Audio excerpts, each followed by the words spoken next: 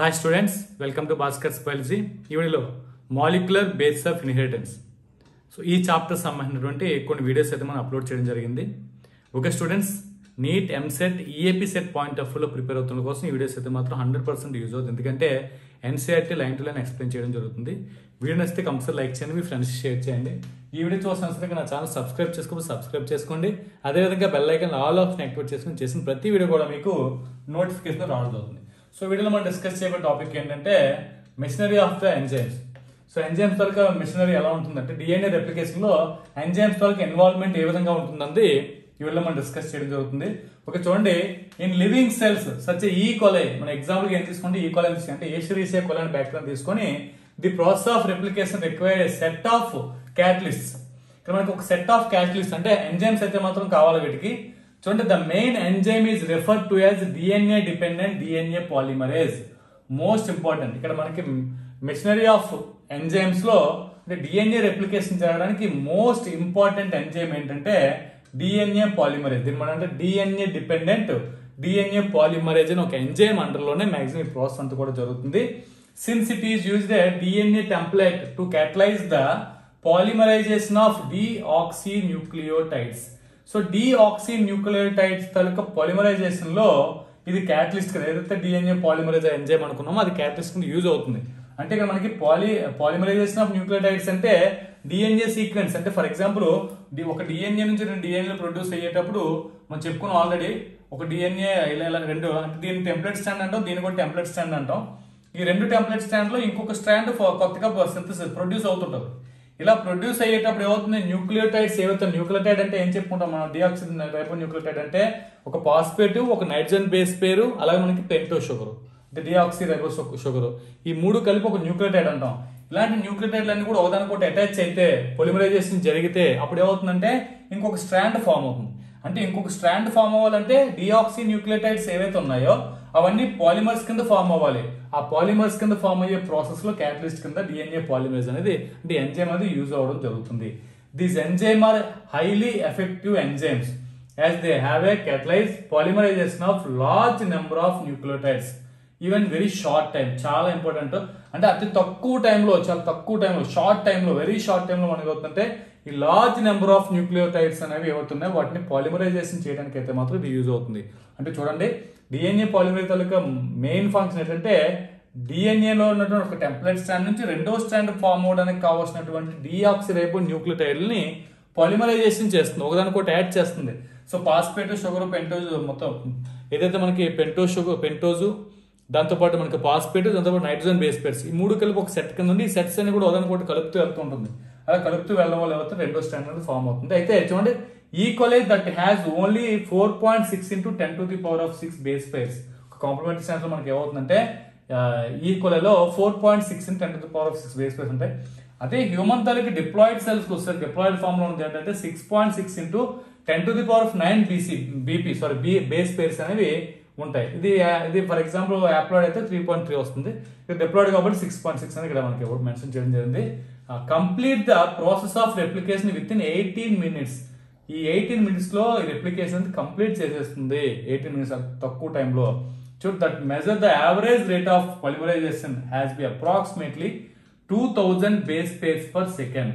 అంటే ఏదైతే DNA polymerise ఉందో టిఎన్ఏ పాలిమరైజ్ లో ఏదైతే మనకి పొలిమరైజేషన్ ఉంటుందో పొలిమరైజేషన్ ఏమవుతుంది 2000 బేస్ పేర్స్ ని ఒక సెకండ్స్ లో ఇది మనకి ఏంటంటే పొలిమరైజేషన్ చేయడానికి యూజ్ అవుతుంది. అంటే అంత ఫాస్ట్ ప్రాసెస్, అంటే షార్ట్ టైంలో ఒక సెకండ్ లో 2000 బేస్ పేర్స్ ని యాడ్ చేయడం అనేది చాలా కాంప్లికేట్. కాబట్టి ఇంత ఫాస్ట్ గా ఎంజైమ్ తాలూకు రియాక్షన్ ఉంటుందని చెప్పి ఇవ్వడం జరిగింది. Not only do this polymerisation have to be fast, but they also have to catalyse the reaction with high degree of ఎక్యూరిటీ. చాలా ఎక్యూరిటీగా, చాలా హై డిగ్రీ ఎక్యూరిటీతో దీని రియాక్షన్ అది క్యాటలైజేషన్ జరగాలి. ఎందుకు అంటే any mistake if in case ఇటువంటి బేస్ పేస్ తాలూకు formation లో, న్యూక్లియోటైడ్ తాలూకు ఫార్మేషన్ లో ఏమన్నా డిఫరెన్స్ వస్తే, ఏమన్నా మిస్టేక్, చిన్న మిస్టేక్ జరిగిన డ్యూరింగ్ మిస్టేక్, సో అంటే any mistake during replication would result మనకి ఏమవుతుంది ఇంటూ మ్యూటేషన్స్. దీనివల్ల మ్యూటేషన్స్ వచ్చే ఛాన్స్ ఉంటుంది. అంటే ఎంత ఫాస్ట్గా ఎంత యాక్యురేటెడ్గా చేస్తుందో చూడండి దీని తలక. అంటే ఒక డిఎన్ఏ నుంచి 2 డిఎన్ఏ ప్రొడ్యూస్ అయ్యేటప్పుడు ఒక డిఎన్ఏ స్ట్రాండ్ ఏదైతుందో దానికి ఆపోజిట్లో ఉన్నటువంటి ఇంకొక స్ట్రాండ్ కొత్త అంటే న్యూలీ సింథసైజ్ స్ట్రాండ్ ఫామ్ అవ్వడానికి కావాల్సిన పాలీన్యూక్లియోటైడ్లు అన్నింటినీ కూడా ఇవి అంటే న్యూక్లియోటైడ్స్ అన్ని కూడా ఒక ఆర్డర్లో కరెక్ట్గా ఎక్కడ మిస్టేక్ లేకుండా, for example A nitrogen base పేరు ఉంటే దానికి ఆపోజిట్లో టీనే యాడ్ చేస్తుంది, జీ ఉంటే దానికి ఆపోజిట్లో సీనే యాడ్ చేస్తుంది. ఇలా మనకి అది అంత యాక్యురెన్సీగా రావాలి. ఇన్ కేసు ఒక్క దగ్గర ఏమైనా మిస్టేక్ జరిగినా దానివల్ల మ్యూటేషన్స్ మొత్తం ఆర్గానిజం స్ట్రక్చర్లోనే చేంజ్ రావచ్చు. కాబట్టి చాలా చాలా జాగ్రత్తగా జరిగేటటువంటి process. Further ఎనర్జెటికల్లీ replication is very expensive. మనకి చూడండి ప్రాసెస్ చాలా ఎక్స్పెన్సివ్ ప్రాసెస్ అనేది. ఎందుకు expensive process అంటున్నామంటే డిఆక్సిరైబోన్యూక్లియోటైడ్ ట్రైఫాస్ఫేట్స్ save dual purposes. ఇది మనకి 2 పర్పస్ లో యూజ్ అవుతుంది. ఏది డిఆక్సిరైబోన్యూక్లియోటైడ్ ట్రైఫాస్ఫేట్ అంటే ఎందుకు డ్యూయల్ అని అన్నామంటే ఎడిషన్ ఆఫ్ మనకి యాక్టింగ్ యాజ్ సబ్స్టెన్స్. ఇది ఎలా అవుతుంది, ఒకటి సబ్స్టెన్స్ ఎందుకంటే యాడ్ అవుతుంటది. డిఆక్సిపోన్యూక్లియోటైడ్ అనేది న్యూక్లియోసైడ్ అనేది యాడ్ అవుతుంటది. సో ఇది యాడ్ అవ్వడం అనేది ఒకటి అంటే సబ్స్టెన్స్ కింద ఒకటి ఇన్వాల్వ్ అవుతుంది. డిఎన్ఏ రెప్లికేషన్ ప్రాసెస్ లో కంపల్సరీగా డిఆక్సిరైబోన్యూక్లియోసైడ్ ఉండాలి. ఇది ఒక సబ్స్టెన్స్ కింద ఉంటుంది. నెక్స్ట్ ఏమవుతుంది, they provide energy for polymerisation reaction. So ఈ రియాక్షన్ కావాల్సిన ఎనర్జీ అంతా కూడా అదే ప్రొవైడ్ చేస్తుంది. మోస్ట్ ఇంపార్టెంట్ అంటే డిఆక్సిరైబోన్యూక్లియోసైడ్ ఏదైతుందో డిఆక్సిరైబోన్యూక్లియోటైడ్ ట్రైఫాస్ఫేట్ అనేది 2 పర్పస్ డ్యూయల్ పర్పస్ లో యూజ్ అవుతుంది. ఫస్ట్ పర్పస్ అంటే ఇది సబ్స్ట్రేట్ కింద యూజ్ అవుతుంది. సెకండ్ పర్పస్ ఏంటంటే ఎనర్జీ అనేది దీనికి ప్రొవైడ్ చేయడం అనేది జరుగుతుంది. ఇది మనకి ఇచ్చినటువంటి next point. Additional to DNA dependent DNA polymerase many additional enzymes are required to complete the process. So దీంతో పాటు ఇది ఒకటే కాదు, చాలా ఎంజైమ్స్ అయితే వీటికి కొద్దిగా హెల్ప్ చేస్తాయి to replicate with high degree of యాక్యురెన్స్. ఇంత హై డిగ్రీ యాక్యురెన్స్ లో ఫామ్ అవడానికి ఏమవుతుందంటే అడిషనల్ గా కొన్ని ఎంజైమ్స్ అయితే మాత్రం రిక్వైర్మెంట్ ఉంటుంది. సో నెక్స్ట్ చూద్దాం. For long DNA molecules, so long DNA since the 2 strands of DNA cannot be separated in it's entire length. ఇంత లెంగ్త్ అంటే డిఎన్ఏ అనేది చాలా లెంగ్తీగా ఉంటుంది. మినిమం హ్యూమన్ లో తీసుకుని 2 meters లెంగ్త్ ఉంటుంది. అంత లెంగ్త్ మొత్తం డివైడ్ అయ్యి కొత్త స్ట్రాండ్స్ ప్రొడ్యూస్ అవ్వాలంటే due to very high energy requirement ఉంటుంది. చాలా ఎక్కువ ఎనర్జీ కావాలి. కాబట్టి అంత ఎక్కువ ఎనర్జీ అంటే అక్కడ ప్రొవైడ్ అవ్వదు. కాబట్టి ఏం చేస్తుంది, the replication occurs with in small openings of the DNA helix. DNA helix అక్కడ చిన్న చిన్న స్మాల్ ఓపెనింగ్స్ జరుగుతాయి. Next refer to as replication fork. ఇలా ఫామ్ అయిన దాన్ని మనం అంటే రెప్లికా. ఫర్ ఎగ్జాంపుల్ ఇంత పొడవు డిఎన్ఏ ఉంది. సో ఇంత పొడవున్న డిఎన్ఏలో మొత్తం ఎన్ని స్ట్రాండ్స్ కూడా ఓపెన్ అవ్వాలంటే చాలా కష్టం. కాబట్టి ఫర్ ఎగ్జాంపుల్ ఇక్కడ నుంచి ఇక్కడికే మనకి ఫస్ట్ ఓపెన్ అవుతుంది. ఇక్కడ నుంచి ఇక్కడికి ఏమవుతుంది, రెప్లికేషన్ కంప్లీట్ అయిన తర్వాత ఇంకొక దీని పైకి వస్తుంది, దానిపైన మళ్ళీ ఓపెన్ అవుతుంది, అక్కడ మళ్ళీ రెప్లికేషన్ అవుతుంది, దానిపైన మళ్ళీ ఓపెన్ అవుతుంది. అలా మనకి రెప్లికేషన్ ఫోర్క్స్ ఫామ్ అవుతాయి. అంటే కొద్దిగా మనకి రెప్లికేషన్ అనేది స్టార్ట్ అవుతుంది. కాబట్టి మొత్తం ఒకేసారి జరగదు. ఒకేసారి జరగాలంటే చాలా ఎనర్జీ కావాలి. కాబట్టి ఈ విధంగా మనకి అక్కడక్కడ చిన్నవి రెప్లికేషన్ ఫోర్క్స్ కింద కన్వర్ట్ అయ్యి ఆ రెప్లికేషన్ ఫోర్క్ అనేవి అవుతాయి. So the DNA dependent DNA polymerise catalyse polymerisation only in one direction, ఒక డైరెక్షన్ లో మాత్రం చేస్తారు. అది చేస్తుంది that is 5' to 3'. Most important ఎటు జరుగుతుంది ఈ రియాక్షన్ అంటే ఎప్పుడు కూడా 5' నుంచి 3' డైరెక్షన్ లోనే ఎప్పుడు జరుగుతుంది. This create some additional complication. దీని వల్ల మనకి ఏమవుతుంది, కొన్ని కాంప్లికేషన్ వస్తాయి అట్ ద రెప్లికేషన్ ఫోర్క్. ఎక్కడ కన్సిడర్ ఇక్కడ చూడండి, వన్ స్ట్రాండ్ ఒక స్ట్రాండ్ తీసుకుంటే ద టెంప్లేట్ విత్ పొలారిటీ ఎలా ఉంటుంది 3' to 5. ఎందుకంటే ఇది 5' to 3' ఇప్పుడు ఈ న్యూక్లియోటైడ్స్ అనేవి యాడ్ అవుతుంటాయి. కాబట్టి మనకి టెంప్లేట్ స్ట్రాండ్ లో ఏమవుతుంది 3' to 5' అంటే ఆపోజిట్ స్ట్రాండ్స్ లో ఉంటాయి. కాబట్టి ఈ రకంగా ఫామ్ అవుతుంది. The replication is continuous. ఇక్కడ మనకి కంటిన్యూస్ గా జరుగుతుంది. వైల్ ఆన్ అదర్ రిమైనింగ్ ఏమవుతుంది, రిమైనింగ్ దానిలో ఏమవుతుంది, ఇట్ ఈస్ డిస్కంటిన్యూస్. ఇది డిస్కంటిన్యూస్ గా జరుగుతుంది. ఇలా ఇది డిస్కంటిన్యూస్ గా జరిగిన తర్వాత the discontinuous synthesised fragments or later jointed by the enzyme DNA ligase. ఈ ముక్కలన్నీ కూడా ఏమవుతుంది నెక్స్ట్ ఇవి యాడ్ అవుతాం. సో డయాగ్రామ్ లో మీరు ఎక్స్ప్లెయిన్ చేస్తే ఇంకా మీకు బెటర్ గా అవుతుంది. ఇక్కడ చూడాలి ఫస్ట్ ఆఫ్ ఆల్ ఇది డిఎన్ఏ రెప్లికేషన్. ఇదంతా డిఎన్ఏ మొత్తం యాడ్ ఇలా మొత్తం అటాచ్ అయి ఉంది. ఈ ముక్క నుంచి ఇలా మనకి విడిపోయింది. దీన్ని మనం ఏమంటే రెప్లికేషన్ ఫోర్క్ అంటాం. రెప్లికేషన్ ఫోర్క్ మనకి వై షేప్ లో కనిపిస్తుండొచ్చు 3 సో రెప్లికేషన్ ఫోర్క్ లో మనకి ఏమవుతుందంటే ఇక్కడ చూడండి, ఎప్పుడు కూడా ఎటు నుంచి ఎటు జరుగుతుందంటే డిఎన్ఏ పాలిమరైజేషన్ ఎటు జరుగుతుందంటే ఎక్కువగా 5' నుంచి 3' గా జరుగుతుంది. కాబట్టి ఒక టెంప్లేట్ స్ట్రాండ్ లో 3' నుంచి 5' స్టార్ట్ అవుతుంది. ఇది జరిగేటప్పుడు ఏమవుతుంది, ఇది కంటిన్యూస్ గా జరుగుతుంది. మనం కంటిన్యూస్ స్ట్రాండ్ అంటాం, కంటిన్యూస్ సింథసిస్ అంటే ఎక్కడ కూడా ఆగట్లేదు. మరి రిమైనింగ్ వచ్చేసరికి రెండోది ఏమవుతుంది ఇక్కడ 3' to 5' ఉంది. సో ఇది complementary strand, sorry template strand. Newly సింథసైడ్ ఏమవుతుంది 5' ఎప్పుడు కూడా ఇది 5' 3' ప్రొడ్యూస్ అవుతుంది కాబట్టి 5' 3' ఎక్కువ ప్రొడ్యూస్ ఆగిపోయింది ఇక్కడ, మరి ఇక్కడ స్టార్ట్ అయ్యి మరి ఇక్కడతో ఆగిపోయింది. ఇలా మనకి ఏంటంటే చిన్న చిన్న పార్ట్స్ ఇదొక ముక్క చిన్న చిన్న బిట్స్ కింద దీని డిస్కంటిన్యూస్ సింథసిస్ అంటాం. అంటే అక్కడ ఆగిపోయి జరుగుతుంది, ఇక్కడ నుంచి ఇక్కడ జరిగి ఆగిపోయింది, ఇక్కడ నుంచి ఇక్కడ జరిగి ఆగిపోయి, ఇక్కడ నుంచి ఇక్కడ జరిగి ఆగిపోయింది.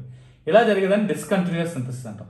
మరి ఈ ఫ్రాగ్మెంట్స్ ఈ చిన్న చిన్న ముక్కలను ఎలా కలుస్తాయంటే డిఎన్ఏ లైగేజ్ తో మళ్ళీ అటాచ్ అవుతాయి. సో ఇలా మనకి ఏంటంటే 2 స్ట్రాండ్స్ ఉంటాయి, ఒక స్ట్రాండ్ కంటిన్యూస్ గా జరుగుతుంది, ఇంకో స్ట్రాండ్ డిస్కంటిన్యూస్ గా జరుగుతుంది. ఇలా మనకి 2 ఫార్మ్స్ కింద అయితే మాత్రం ఇవి ఉండడం జరుగుతున్నాయి.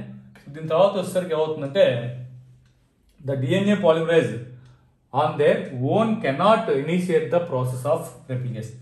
డిఎన్ఏ పాలిమరేజ్ అనేది ఏదైతే ఉందో ఎంజైమ్ ఇది ప్రాసెస్ ని ఇనిషియేట్ చేయాలని స్టార్ట్ చేయలేదు.